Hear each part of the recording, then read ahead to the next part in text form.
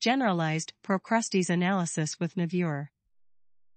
Generalized Procrustes analysis, GPA, is a statistical method for aligning and comparing multivariate data sets.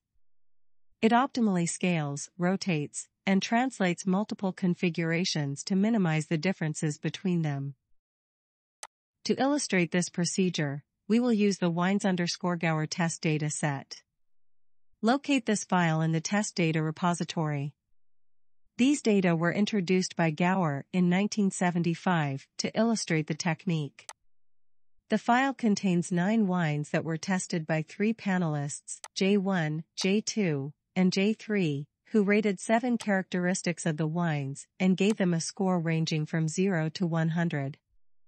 100 is the best score. The purpose of the GPA is to create a consensus ordination of the wines based on the scores of the 3 panelists.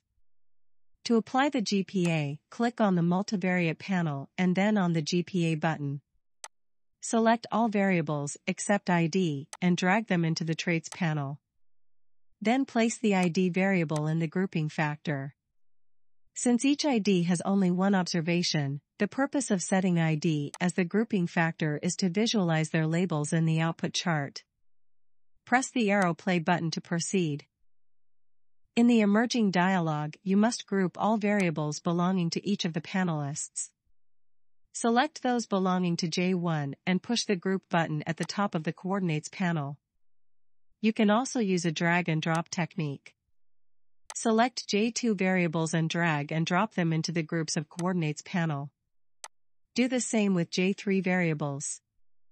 If you made a mistake, you can edit or clear the groups created. For the sake of clarity, we uncheck Show Configurations. Now press OK button. In the output, you will see the table of similarities between panelists. The least alike of the 3 panelists is J1. The Procrustes analysis of variance tables describes the contribution of cases and configurations to total variability.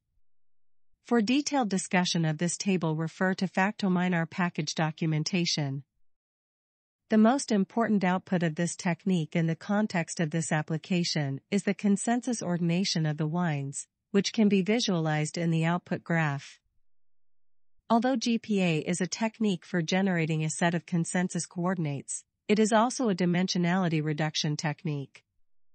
Thus, the visualization of the wines in the first 2-dimensional space is a common representation. As with other dimensionality reduction techniques, the first coordinates are the most informative. Thus, wine 8 and wine 9 are the most contrasting in the first coordinate.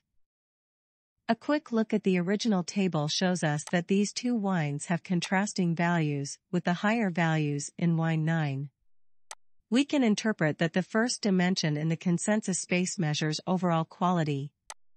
Then the wines on the side of the wine 9 are better than those on the side of wine 8.